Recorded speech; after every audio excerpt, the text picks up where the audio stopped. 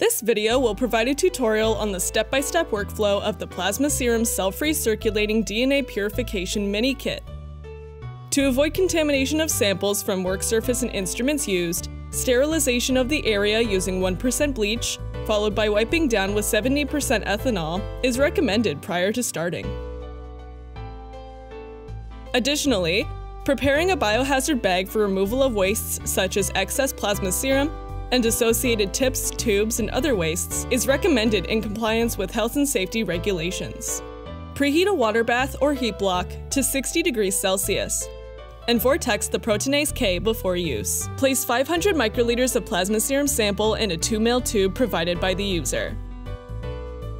Add 30 microliters of Proteinase K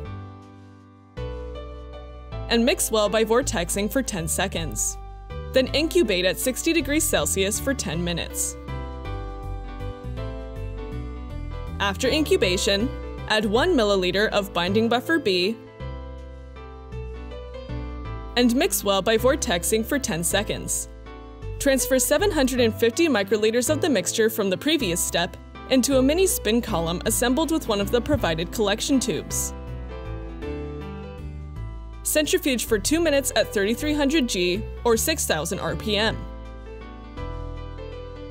Discard the flow-through and reassemble the spin column with its collection tube. Repeat this step to transfer the remaining mixture into the mini spin column.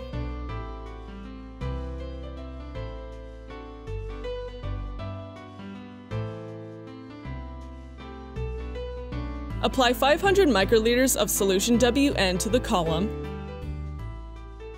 and centrifuge for 1 minute at 3300 G or 6000 RPM. Discard the flow-through and reassemble the spin column with its collection tube.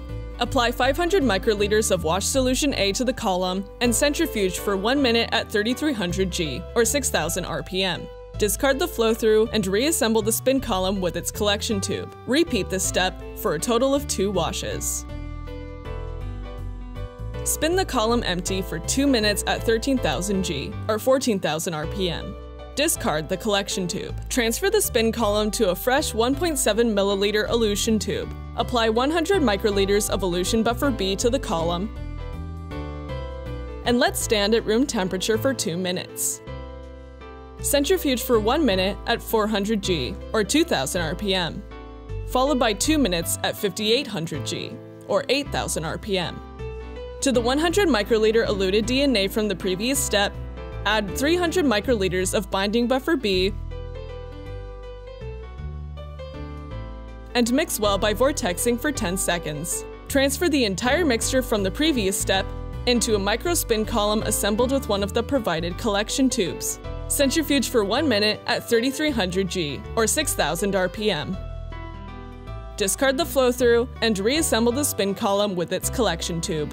Apply 500 microliters of washed solution A to the column and centrifuge for 1 minute at 3300 G or 6000 RPM. Discard the flow-through and reassemble the spin column with its collection tube. Repeat this step one more time for a total of 2 washes. Spin the column empty for 2 minutes at 13,000 G or 14,000 RPM. Discard the collection tube. Transfer the spin column to a fresh 1.7 milliliter elution tube. Apply 25 to 50 microliters of Elution Buffer B to the column